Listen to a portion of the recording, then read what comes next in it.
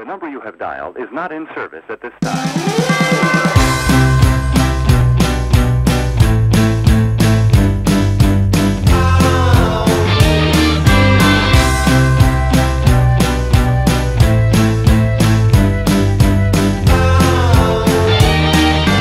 Welcome to Spotlight on the Arts. I'm Patrick Cristiano, your host, the publisher of TheaterLife.com, a website for theater buffs in New York City and the Hamptons, covering Broadway and off-Broadway theater. I'm coming to you from the LTV studio in Wainscott, and today I have a guest that is a lighting designer that has become an artist the past almost 2 decades now, Stephen Cohen. Welcome, Stephen. Welcome. Thank you so much for coming. Thank you. Yeah, you're going to have a show at the White Gallery in Bridgehampton. Yes, it's my first. It's my first show of my paintings, and yeah, I'm really excited. I never thought that I'd actually show this work, and is this the work we're going to? Yeah, these are a couple of pieces that that I've done, and I don't know how many pieces are going to be up. Like I said, it's my first show. I have a part of the gallery I'm showing with 4 other great local artists. And so what I really want to do is just let the audience know that you're going to have a show at this gallery, at the White Gallery, and it's going to be on view August 22nd through September 10th on Main Street in Bridgehampton, 2415 Main Street in Bridgehampton. But you know what I want to talk about before we even get to the later work that you're showing? Right. I like to talk about process and how you got from A to Z, as a lighting designer. And you brought a lot of images and stuff. So yeah, I think I brought you a couple of pictures, but well, the Reader's Digest version is that I started a lighting company when I was 20 years old, 4.5 decades ago. And I went on the road before. So let me stop you. So what drew you to lighting to begin with? I was actually in high school, and I wasn't going to any classes except theater, and I was a bossy kind of guy, and I wanted to do everything in the production. I wanted to direct and build the sets, and I found out and you could do it all. And I could do it all, and I found out that lighting was something that I had a particular talent for and a penchant for, and I was also a musician at the time. And what did you play? I played a little piano. I played a little flute. It was terrible. But I hung out with people who played. Well, you were young. You were 16, what? Yeah, I was about 18, 19, I think. And I worked in a club on Santa Monica Boulevard called the Starwood in 1973.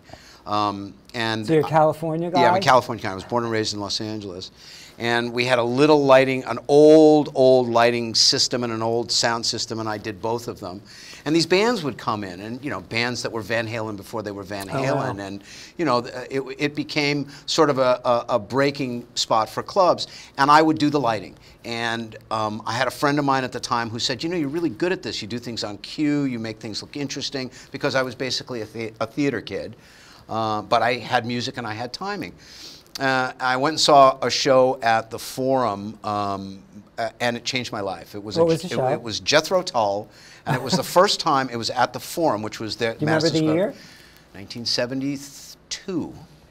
And the lighting system was very early on, and you have to understand that throughout the time before, there was never anything that was suspended from the ceiling. It was all lighting that was built from the ground up. So these guys had come up with a suspended lighting grid that you would see in a legitimate theater, but it was in an arena.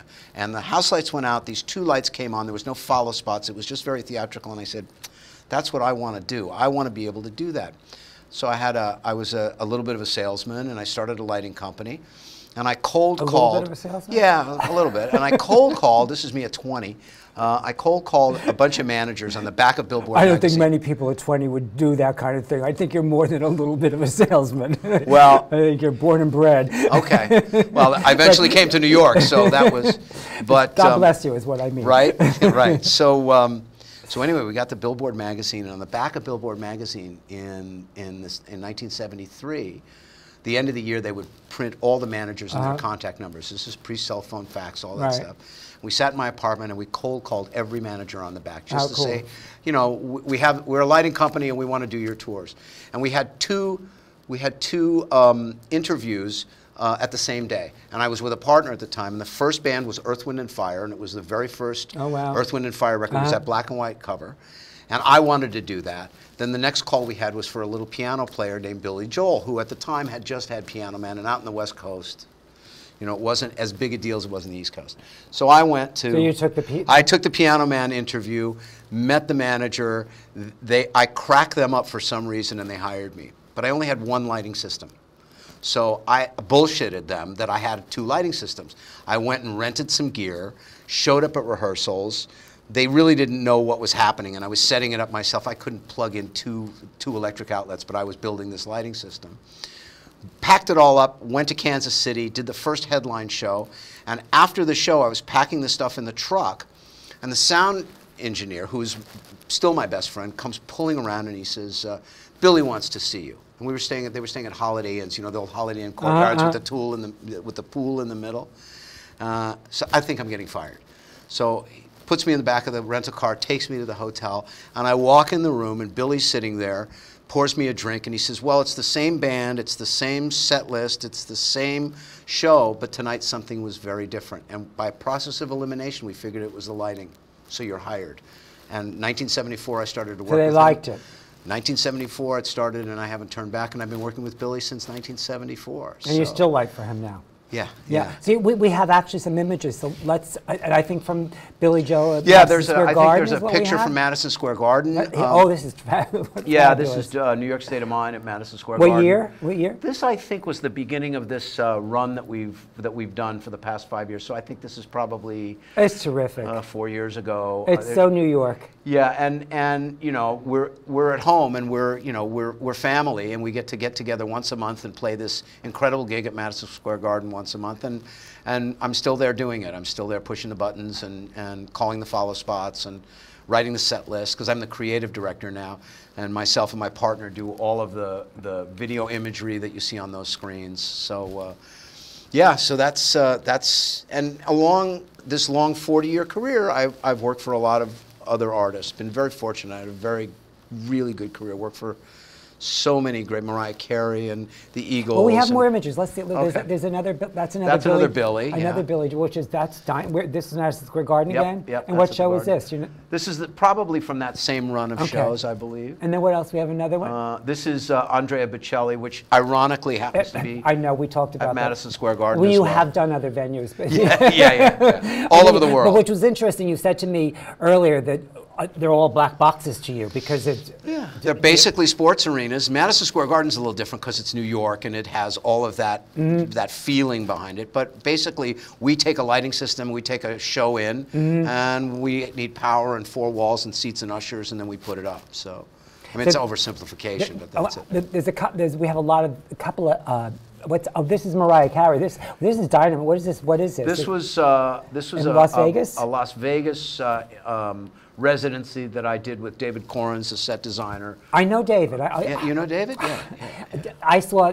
Just take this down for 1 second, but it's only gets an aside. But David got started at the Blue Heron Art Center, where I told you there was a little black box. I mean, a really little black box. It's smaller than the space. That he created an environment that was unbelievable, and he won awards for it. Yeah. So I know David for a long time. Yeah. So David and I. I'm sorry. That was. So David did this too. David did the scenic design. The first time we ever worked together, and I adore him, and he's really cool. He's really I in most of my shows do the complete production design, where I'll do sets and lighting. But the opportunity to collaborate with someone like David was awesome. And what was this, a rose? Is that back to the image, please? Is that a rose? What is that? No, those are butterfly wings. Butterflies wings. Okay. Butterfly wings. Oh, from her song, of course. Right. Duh. Right. I don't know all of Mariah's songs, so okay. What else do we have? I think that's it. I think was there another live picture there? Oh, now we're going to painting. No, we don't. We'll hold those just for a minute because we want to talk about some. Okay. I think. Do you want to talk a little bit more? Yeah. Well, I mean, here's the thing. I've been painting with light for my whole career. You know what it was? The story about how you started to do. You told me earlier how you made the images that you put into your portfolio, and then when people needed.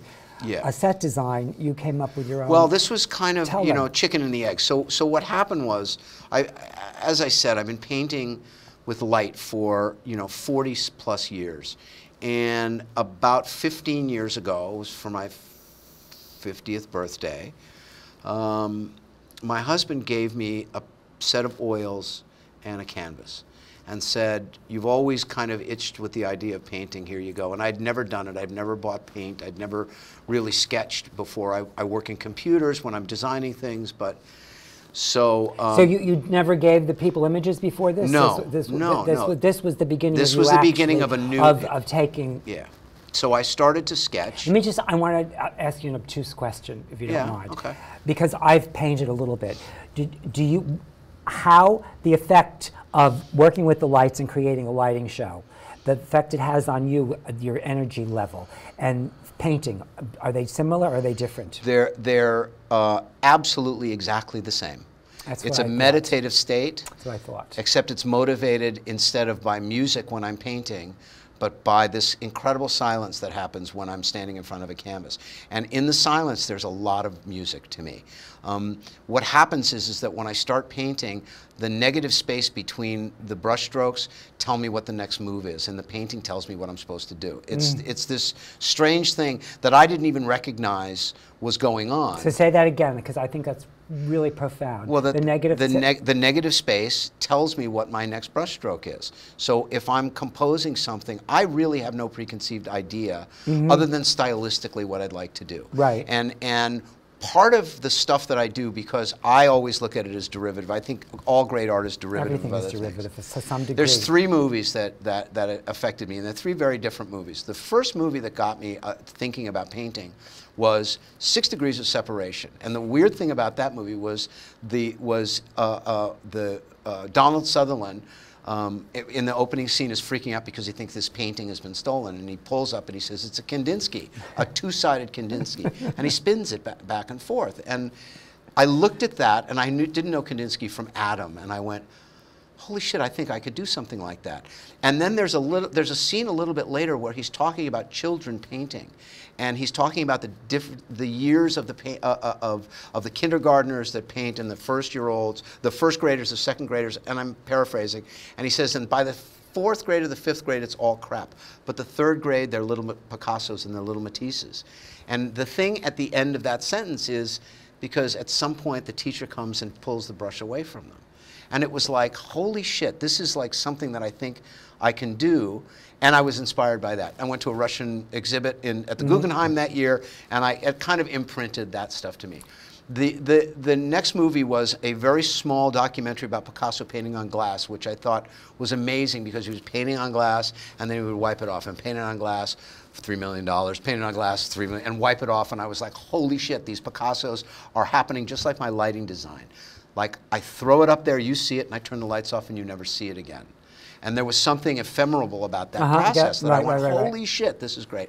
The and then, of course, of it all. the temporary fact that Picasso threw this stuff out in the atmosphere, and then it was gone. Released it, which was what my lighting design And is. the third one? And the third one, of course, was the Pollock movie. Oh, of course. Because when I saw Ed Harris start painting the Guggenheim mural, and watched him paint a mural that was aping Jackson Pollock, that was not Jackson Pollock, that could have been Jackson Pollock, I went, screw this. I've got to try and do this. And it resonated in my head. And I think Curtis and I had seen that movie at that around the time. But not the movie, but the time you got the pace. Now we're talking about 15, 16 years ago. That's right, about 15, 16 years ago. So you got, and then you started inserting your sketches into your portfolios that you presented to your lighting people. Because that story that I love, we're going to have to short circuit it, unfortunately. Yeah. But I love that story where you started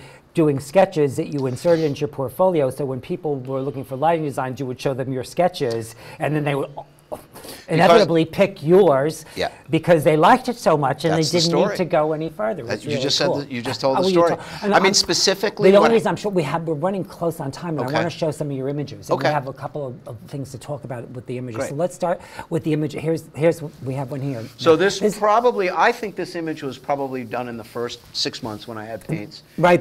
We wanted to show one too, just to show the evolution. Yeah. So that's a very early work that I kind of afterwards thought it was great.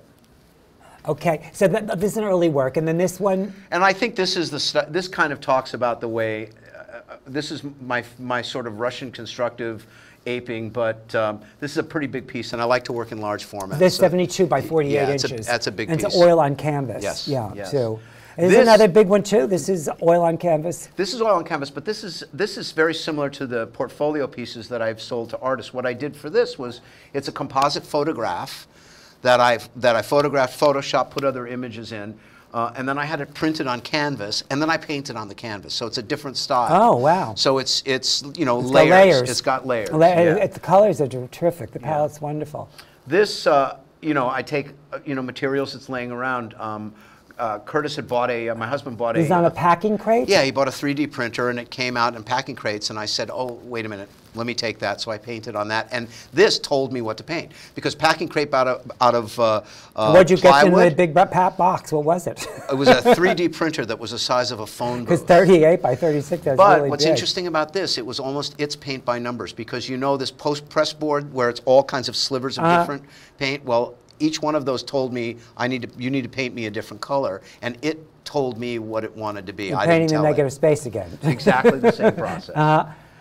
This is just one of my pieces. It's sort of It's a large one though too, 72 by 48. Yeah, I mean, once again, it's a great example of how the negative space sort of dictates the positive. I would do a series of curved lines. They would show me other curved lines, and I would fill them in, and you know, I'd sort of dance around this thing. You know, this one took me quite a while actually, because it's a big one. Okay. Oh, I love this. This is terrific. Thanks. This is really. This is all palette, and this was a mistake. This was a painting that started out to be one of these sort of illustrative pieces. So wait. What do you mean it was a mistake? Because it had too much paint on it, and it had too many layers of paint on it, and I got very frustrated with it. And I'd never worked with a palette knife before. I took out a palette knife and I started to smear the palette knife. So after you thought it was a mistake. After I thought but it was a mistake. But if you've got ultimately a product that works for you, it's not really a mistake, right? It's only a momentary thought. A momentary thought, yeah. And I mean, for me, I looked at it, and when I thought it was just a mess, and then I put out a palette knife, and it started to grow into some So really organic. it was your challenge to bring out the palette knife is what it was, right? Yeah. Instead of a mistake. Yeah. It's really cool. Yeah. This one I love too. This is a combination of, you know, doing some brush work and then starting to get into the drip work that I really like. So this is a transition piece. This for is you. much a transition piece. But it's a transition from doing oil on canvas to dripping. Yes, yes. And do you pour it? What are you dripping? This one, basically, what I ended up doing was having the pieces of paint there, and then just, you know, letting paint thinner, you know, drip down the side and let it take its toll with gravity. So it was the gravity actually made the streaks in it. It wasn't me trying to intentionally make that happen.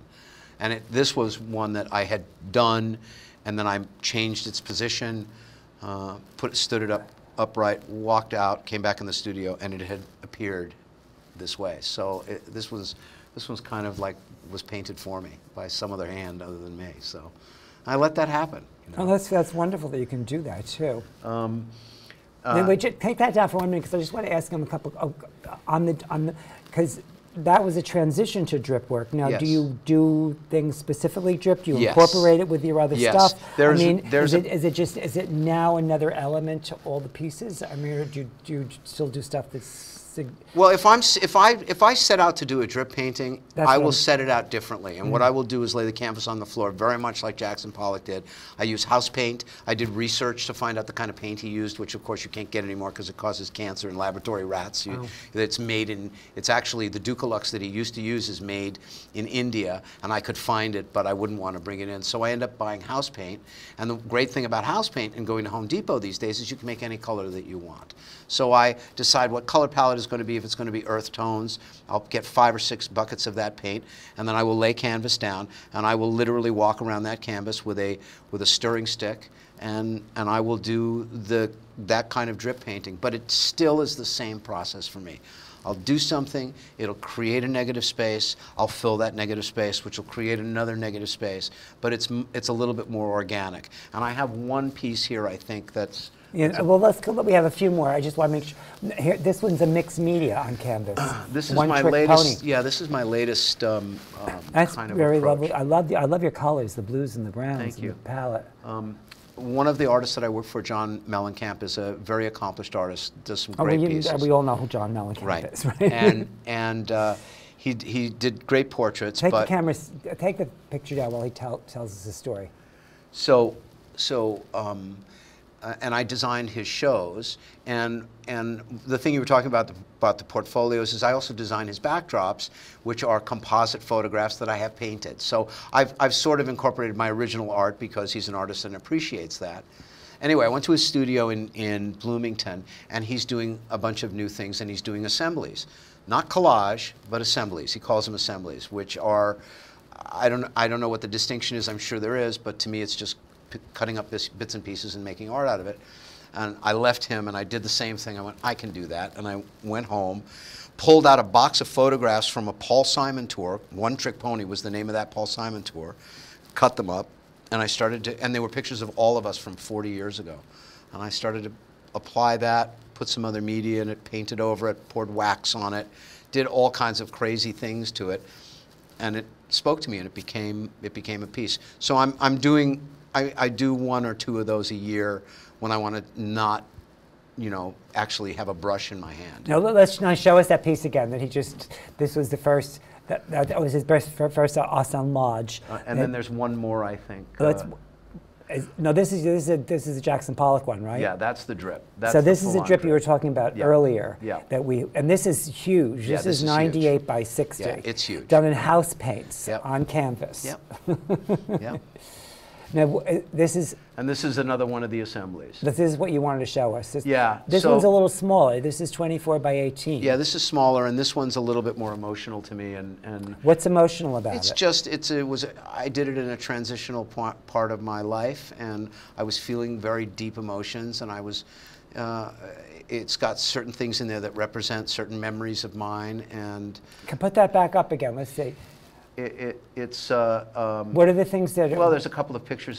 There's two photographs of myself and Curtis as very young boys, and it was walking down a memory of what things might have been before and what things became, and it's sort of a transition in. So the young acrobat, is that supposed to be indicative of you changing positions? I think so. I think that's what it meant. I don't think it meant that at the time, but So we never, because that's a concept that I often explore with other artists or people that create art about, you know, like when a playwright writes a play and then the actors come in and do the play and the actors bring something new to it.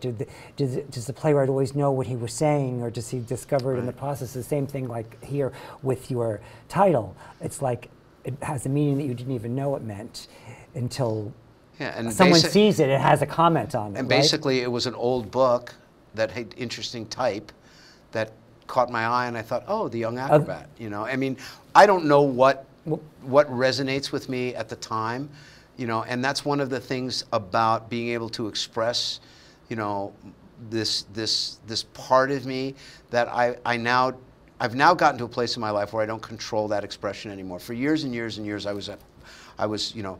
And I still am. You mean as a lighting designer? As a lighting designer, I'm a hired hand. I'm a hired hand. Basically, I have music that I have to light. I have budgets that I have to fit within. And when I go downstairs into the studio, there's no handcuffs on me. It is completely free. Free. I'm free, and my only limitation is, you know, my stamina to stand on my feet, you know, in a cold basement and paint, which is where I paint these days. So, you know, it's good. To a great degree, this show is a little bit of me just sort of opening the door to this part of my life. Part of me really wants to please people and be successful at it, but really more for me, is to watch people react to it, because I've never sort of put it out there. You know, my work has been a little bit safer because. How'd you make the connection for the show?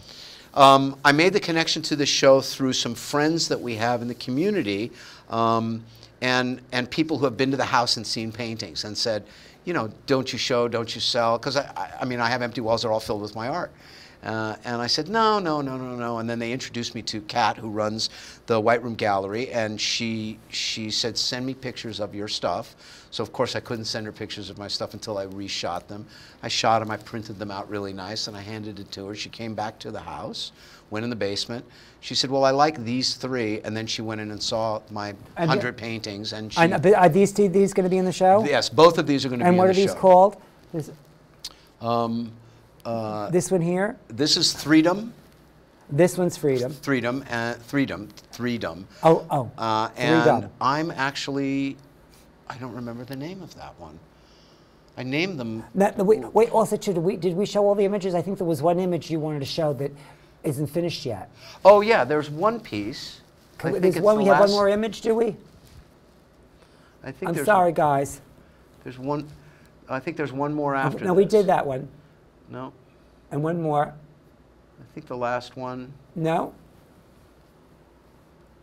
It's okay. I must all have right. got lost. You must have got lost. But we had an image that I know you. There had- is that there is you one hadn't painting. finished. Yeah, there's one painting that is unfinished. There it is. Okay, great. It's work in Yeah, progress. this is 72 by 48. We have about a minute and a half. Okay. So you want to say something about this in a minute Well, and a half? I started this one when I knew I was going to have a show, and I thought, okay, let's see now that you know you have a deadline, what can come out of you. And this is what's coming out of me, and I don't know how much more I'm going to work on it, but it's You can called take it Work in down. Pro- So you'll have to come to see the show and see And how see much it- he's worked on see it. if I added any more. If he did anything. Right, right. No, he'll do something more. I'm I'm not sure. just being devil's advocate a little bit. No, it's good. So Stephen, your show with a group, how many artists? There's 4 artists there? There's 4 artists. 4 artists at the White Gallery in Bridgehampton, August 22nd through September 10th. And the opening is August 25th from 6 to 8 if Yeah, people I want to think they stop have. by. I think they have wine and cheese or something. It's 2415 Main Street in Bridgehampton on August 25th is the opening. Steve, thank you so much for coming. Thank you. Thank you very and much. It's a lot of fun talking about these kinds of things. There are a lot of connections, that, through lines that actually just kind of bubble up to the surface. Yeah, no, it's great. It's a great experience, and thank you for showing my stuff to the community, because we live in a really creative community, and I think I'm getting some of my inspiration. I know I'm getting some of my We're inspiration. really lucky. We really just are. driving around. I mean, I live 1 mile from Jackson Pollock's house, so if that doesn't infuse me, I don't know what else does. You know, so it's great. Guess what? We're out of time, folks. All right. Thank you so much for coming. Thank you. Yeah, Thank you just very take much. it.